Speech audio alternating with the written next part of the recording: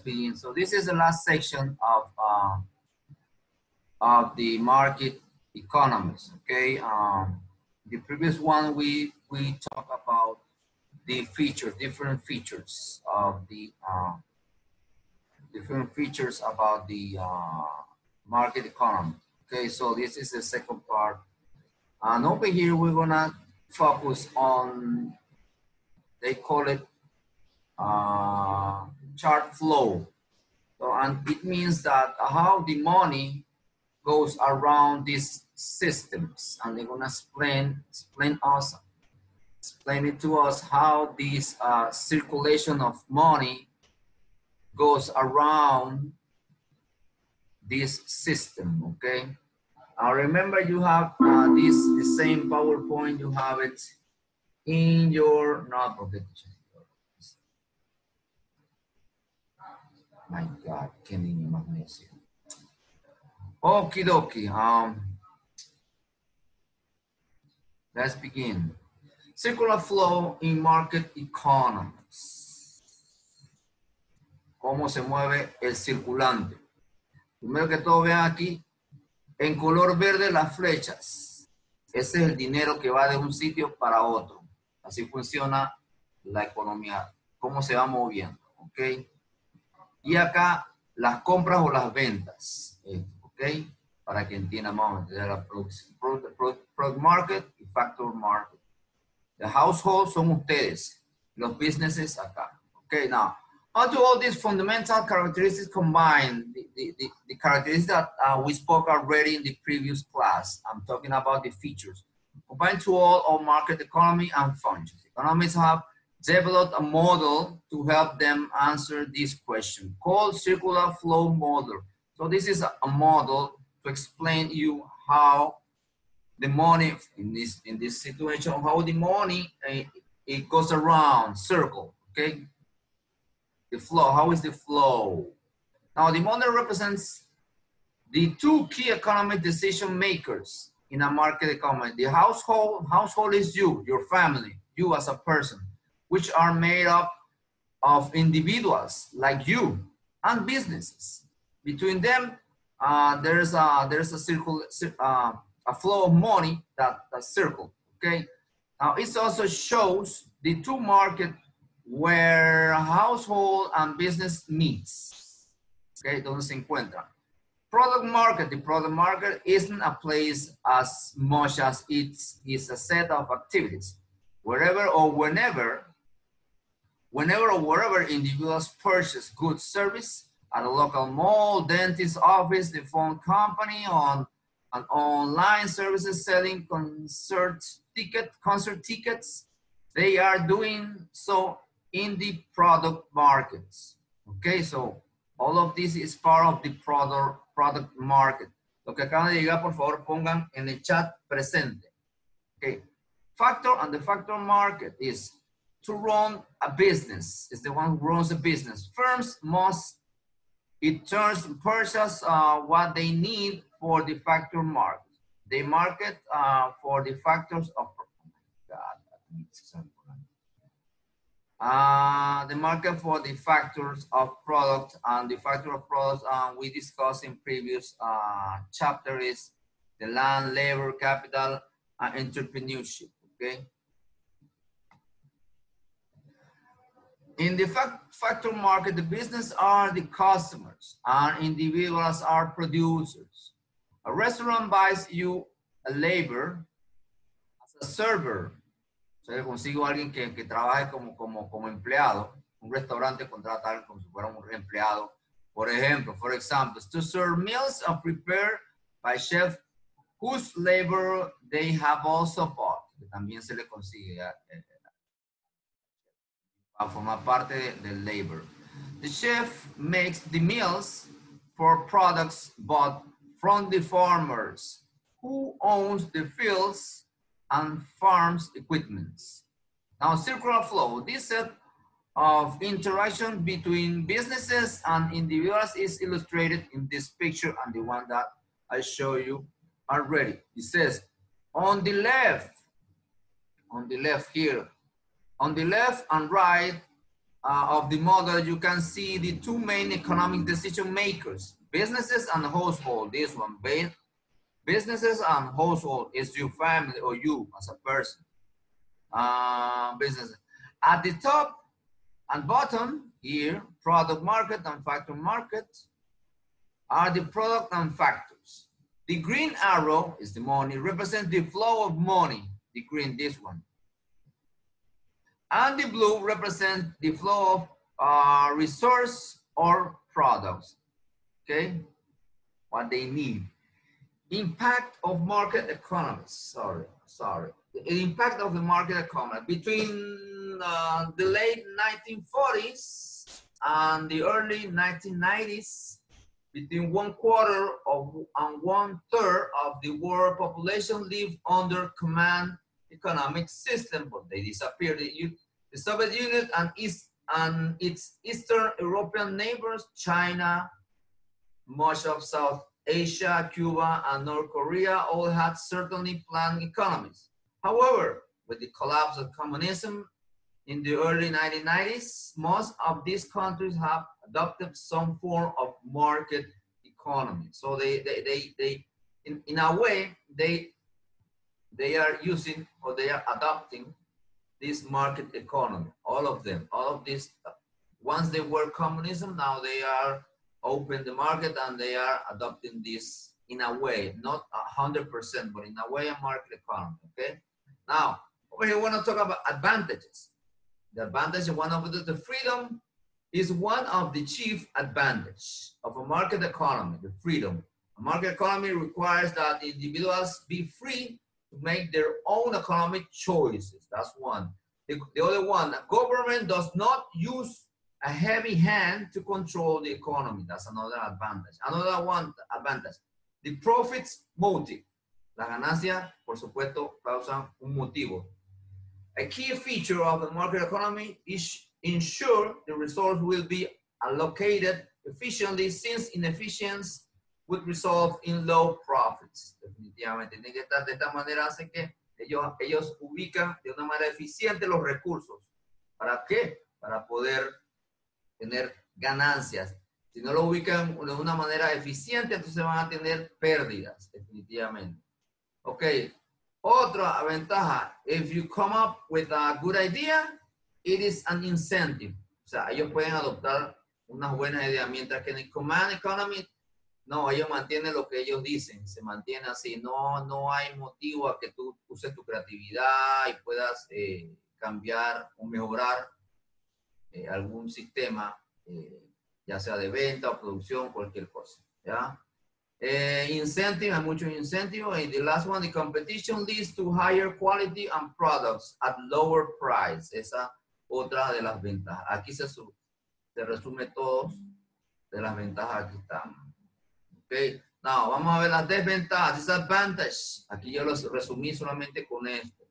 So disadvantage, unequal distribution of incomes and wealth. Definitivamente hay un desbalance en la distribución de los recursos, distribución de las riquezas, que es lo que sucede en la gran parte de la población. Se concentra en un segmento de la población y el que es pobre no puede salir de la pobreza, es difícil.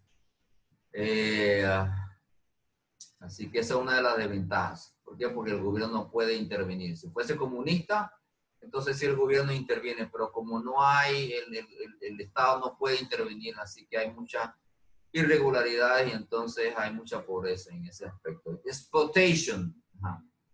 Exploitation of economical poorer, del más pobre, y los menos poderosos. Se lo explotan a los más pobres y a los menos poderosos. Disadvantage group, desventaja entre los grupos. Los inmigrantes, the low term unemployed are unfair treated. De una manera, no son tratados correctamente. Muy bien, básicamente esas son las desventajas. Acuérdense que yo ya le envié que tienen que terminarme las preguntas, se las envié en el insight. Ok, muy bien. Ahora bien, para tener una mejor visión, de lo que hemos visto del chart flow, cómo se maneja el circulante y a qué se refiere con lo que es el chart flow. Le vamos a enviar acá, vamos a ver este video, este más chévere primero, vamos a ver este más divertido primero y después el otro más serio. Espera que se abra. Okay.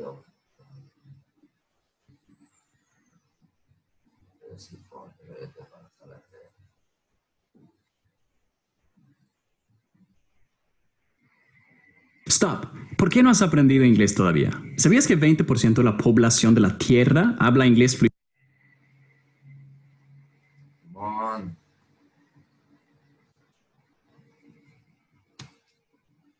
fluidamente? ¿Y sabías que 55...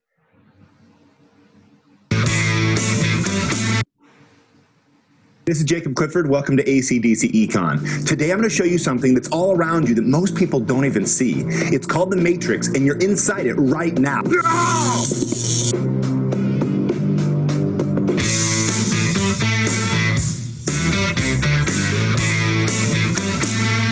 The circular flow matrix, or model, shows how products, resources, and money flow in the economy. Now look at your surroundings. Seriously, take a moment and look around you. The matrix is everywhere. It is all around us. Even now, in this very room. In a market economy, there's households, which is just people like you and me, and there's also businesses.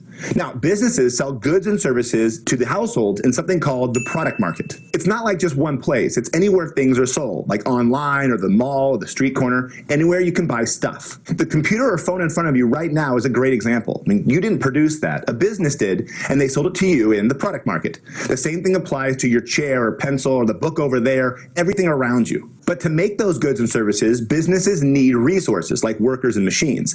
In the free market, households own the resources and they're sold to the businesses in the resource market. Economists point out that there's 4 categories of resources or 4 factors of production. The first one is land, which is any natural resource or anything that comes from Mother Nature. Then there's labor, then capital, which is tools and machines, and finally, someone to bring it all together, the entrepreneur. That's why it's called the circular flow matrix. Those resources are being used by the business to produce the products that people turn around and go buy. Now, what about money? Well, it goes the other direction. When you buy your phone in the product market, you had to pay them money. That's called consumer spending. Now, that money makes its way to the businesses, and they call it revenue. But the business doesn't get to keep all that money. They've got to pay for resources, and that's called the cost of production. It's being paid to engineers that develop the phone. Those engineers earn income. Economists break down income into 4 different types that go along with each of the 4 factors of production. They're called factor payments. When you sell land, you earn rent. When you sell labor, you earn wages. For capital, you get interest, and for entrepreneurship, you get profit. So this is it, the circular flow matrix that shows how a market economy works. Whoa. Now, let me ask you a few questions to see if you really understand the matrix. First question, is your local mall an example of the product market or the resource market? It's both. Some people are there to buy products in the product market, but there's some people who are working or trying to get a job, and that's a resource market. So products, resources, and money are all being exchanged. Okay, next question. Do businesses demand or supply? The answer is both. They demand in the resource market, but they supply in the product market. Households, on the other hand, demand in the product market, and they supply in the resource market. So both businesses and households are supplying and demanding. So far, this model is showing the private sector with just households and businesses. But there's a bunch of important things missing, like national defense, schools, and roads. Those things aren't produced by businesses. So let's add in the government and the public sector. The size and role of the government in the economy depends on a country's economic system, but in most market economies, the government still plays a role. First, the government buys goods and services from businesses in the product market, for example, fire trucks. And just like households, they pay for them. That's called government spending. The government also buys resources in the resource market, like teachers and firefighters. Again, it pays for those resources, which is again called government spending. The government then turns around and provides public goods and services like fire protection, schools, roads, and bridges to businesses and households. The government also pays money to businesses called subsidies or households called welfare. Economists call those transfer payments. There are situations when the government's giving out money but not for goods and services. It's to meet some other objective like to alleviate poverty or get companies to produce more fuel-efficient cars. But how does the government afford to provide public goods and welfare and subsidies? Well, they tax businesses and households. Income taxes and sales taxes fund government projects and programs. Now, there's several things still missing from this matrix, including a financial sector where money isn't spent, it's saved and then loaned out, and also the role of other countries with exports and imports. But for now, this diagram gives you a pretty good idea of how a modern economy works. One final thought. In the movie, the matrix enslaves people. You are a slave, Neo. Like everyone else, you were born into bondage. Many people wonder if capitalism and this hamster wheel of constantly spending and earning and spending and earning enslaves people. Now, would your life be better off if you pulled a Thoreau and just lived out in the woods? I don't know, but what I do know is there's a lot of things you'd have to live without. First, there'd be no cell phones or computers, so say goodbye to YouTube. And also, there'd be no modern medicine or hospitals. It would be nice if none of us had to work, but there's a trade-off to that. So does the Matrix enslave us or liberate us? Let me know in the comments below, all right? Thanks for watching. Till next time. Okay, I think you have a better view of what circular flow is about. Let's complete the class with this last. The circular flow diagram. The circular flow diagram shows the flow of money in a free market economy. How far can $1 go? There are three structures in a free market economy. Businesses, which represent firms, individuals, which represent households, and the government. The resource market, also known as the factor market, is a market where the factors of production, land, labor, capital, entrepreneurship are bought and sold. The product market is a market where finished goods and services are bought and sold. Businesses make various goods and services and they sell them in the product market. Individuals buy goods and services from the product market. Individuals spend money in the product market. Businesses earn revenue from the product market. Businesses need resources from individuals. We as individuals own our land, labor, capital, and entrepreneurship. Businesses then convert resources from individuals into goods and services. Businesses need to pay for all the resources they are using. These resources are called the costs of production, land, labor, and capital. The money individuals receive from business is called income. Government buys goods and services in the product market. Schools would be an example. And schools purchase equipment like computers in the product market. The money that government uses to buy goods in the product market is called government spending. Government hires resources, land, labor, and capital in the resource market that go into that government institution. Government also has to pay for that labor, and that money going into the resource market is called government spending. Government gets their revenue through taxes. Businesses pay corporate taxes, and individuals pay income and sales taxes. Government can also give money to businesses in what is called a subsidy. An example would be the government giving money to General Motors, or give transfer payments to individuals. An example would be Social Security. Government also provides goods and services and what is called public goods to both businesses and individuals. An example would be the military, education, and our highway system. All of the green arrows represent the circular flow of money in a free market economy. Quick review. Businesses supply goods and services in the product market. Individuals demand goods and services in the product market. Individuals supply land, labor, and capital in the resource market. Businesses demand land, labor, and capital in the resource market. And that's it. The flow of That's it, guys. So this is with this last video we complete chapter number 3 or topic number 3, that is about the market economy. Okay, guys. Now with these 3 topics, you have to create your mind map. Your mind map. Remember, you are nice hat, Catherine. You have to create your mind map, and remember, you got until Sunday to load up that document, guys. Are we clear? Do we have any questions? Questions. By the way, I evaluate already, and I load up already your evaluation for the forums, the forum. And also remember, next week we're gonna have the first test. It's gonna be on Wednesday. It's about, well, you see on weekends, you see what it's about. It's very easy, so don't worry. As long as you read and understand, then you'll do it fine, you'll do fine. Okay, guys, it's 12:14. I have no more time for you guys. If you have any questions regarding mind map, then just send me your questions through Neo, and then I'll try to explain it to you. Okay, guys? See you next week, guys. Take care. Behave yourself.